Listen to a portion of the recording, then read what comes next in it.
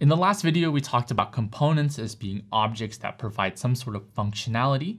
They live within bundles and they are declared components using an @component annotation. In this video, we're going to talk about some of the logistics of what happens when we declare a component, how does OSGI handle components, and what exactly is the framework that allows us to use that @component annotation. Let's start off with how does OSGI kind of know about all of the components that are floating around? We have the service registry to thank. What the service registry does is it provides a way for all of the components that are within the OSGI container to be published. The service registry is the one keeping track of all of our components. So what will happen is we can have a specific bundle or a specific Java class request to use a specific component. What the service registry will do is take that request, look within the service registry itself, and then look for the component that's being requested, and then hand off a reference of that component. So all of this is done with the service registry. It provides a very loose coupling between the implementation, or the one requesting the component, and the actual implementation itself. The service registry allows for us to have multiple components or multiple versions of a component floating around. So if we need multiple versions, the OSGI framework can handle that. And the service registry can handle multiple versions of a component. We can also use specific policies and filters to hone in or pick specific components. So again, in the example of having 3 versions, right, we can use specific policies or filters to say, I want version 1, or I want version 2, or maybe I want version 3. So the service registry is keeping track of all of our components. It's grabbing requests for specific components and providing the reference or the implementation to the requester or the client. It can keep track of multiple versions, and using policies or filters, we can then pick specific components if we need to. So here's an example here. So here in this diagram, let's start over at the service implementation. So the service implementation is the one who is going to be implementing the service API. And within the service implementation, it will have a component, right? The component is going to be implementing the interface over in the service API. So the service API will be exporting the package that contains the actual interface itself. Over here in the service implementation, it will then import the package being exported by the service API. And in turn, we can now use the interface within the service impl.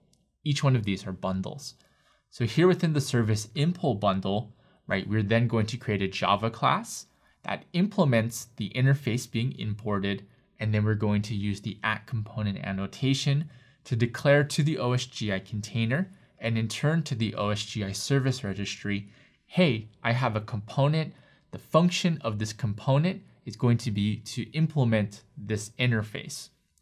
So once we deploy the service impl bundle, the OSGI service registry will then recognize, hey, a component has been deployed. I'm going to register it here within myself and keep track of it. Over here on the client side, this client bundle is importing the package that's being exported by the service API. So the client is importing the interface, and when it makes an API call or make a call to that interface, what it's effectively going to be doing behind the scenes is saying, hey, OSGI service registry, I have this interface. You have the implementation somewhere, I'm hoping, so go and look for it for me. So the service registry will see, hey, there's this component that's been registered. I see its functionality is to implement this specific interface. The client is asking for the implementation of that interface. I will give him, or I'll give the client the component or a reference of the component. So this is what's going on here within this diagram. If it's a little bit fuzzy, that's okay. Once we hit the code example, it'll be much more clear. Now, with the service registry, in the previous video, we talked about how we can have multiple versions, and I guess we talked about it here as well. So in this example, we see that there are multiple implementations of this service API, maybe version 1, 2, and 3. Each one of those components are being registered within the service registry. It's up to us as programmers at the client side to pick which component we want. So we can do something along the lines of, I have a specific filter that's going to be used to filter out the components I don't want, or I can use a policy and say, this is the specific component based off of an attribute that I do want, kind of up to us. And again, we'll see this in code. So what allows us to use the @component annotation we saw in the previous video, the mechanism that registers these components is a framework known as Declarative Services. The alternative to Declarative Services is another framework called Blueprint. It uses XML files to do all of the registering of our components. So rather than having to hammer away at XML files, Declarative Services takes care of a lot of the heavy lifting. All we need to do is use this @component annotation. If you have more questions, feel free to Google around and take a look at Declarative Services and the documentation provided. There's a couple of different annotations that are very common. The two that I want to highlight here is going to be the @component and the @reference. The @component annotation is what's used to register the component into the service registry. @reference is what's used to ask the service registry for a reference of a specific component. So we're going to be seeing those two annotations a lot throughout the course of our exercises. So we could do a lot of stuff by hand if we wanted to, but one of the tools that's given to us is a tool called BND Tools.